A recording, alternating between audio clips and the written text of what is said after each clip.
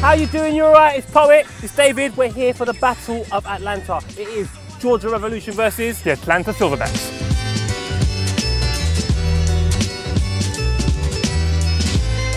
We're here to learn more about the game of football in America. So we have come to this game. We're going to learn more about the Silverbacks. We're going to meet the manager, maybe the players.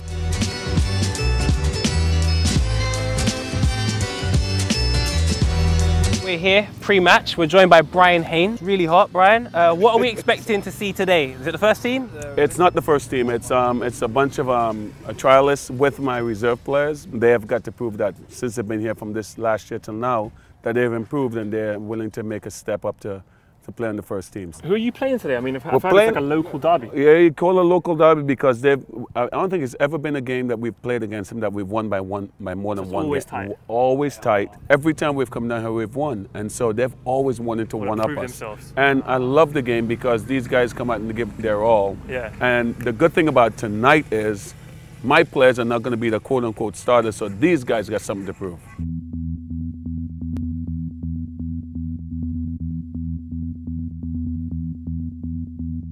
The North American Soccer League, it's the second division of professional soccer here in America. It's a split season format.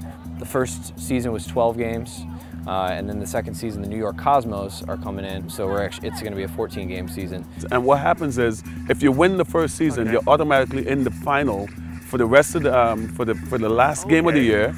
In a one-off championship game, not aggregate or anything, just one-off championship game in November. But here's the thing, last year, before we came to this league, we were, you heard that song, Started from the Bottom, Now We're Here? Yeah, well, that's where we were. We were bottom last year. We might have had a stretch of 5 games where we were either tied or winning, you know, going into the last 5-10 minutes, and we would concede 1-2 goals. We'd played 13 games when I became the general manager. We'd won 1 game. We lost the next game, so we played 14 and won 1 game.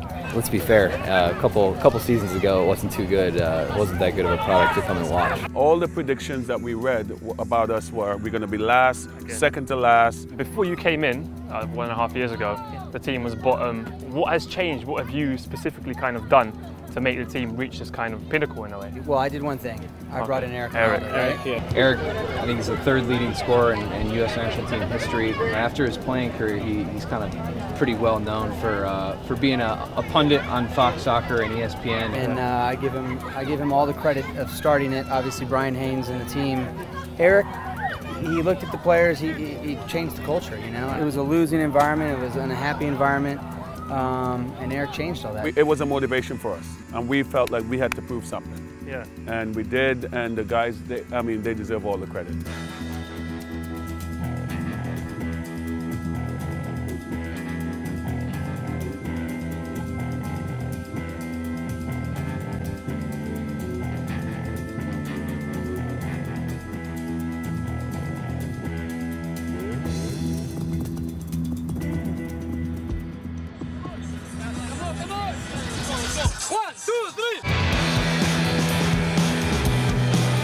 Pretty awesome to see the growth since pretty much starting the club and back up in 3 months. I'm satisfied. I'm happy for these guys.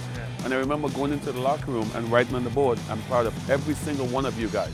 And when it came up that we won the whole thing, was I surprised? Not really, because I felt we deserved it. Not a lot of people expected us to make it to the top, but a lot of the guys, we just pushed through, and at the end of the season, we came up on top. And then now we're, you know, NASL spring season champions and selling out games and really, you know, showing a pretty tremendous amount of growth. What are your ambitions now? Do you want to echo what you've done last season?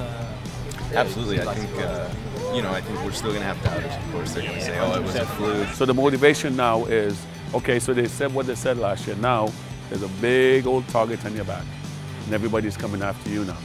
What are you going to do about it? We want players that are hungry to succeed and have a success story and take that to the next level. Look, all the teams prepare it the same way. They prepare just as hard, to work on the same tactics, to work on the same technique, to do it over and over. At the end of the day, the team that wants it more is the one that's going to win it.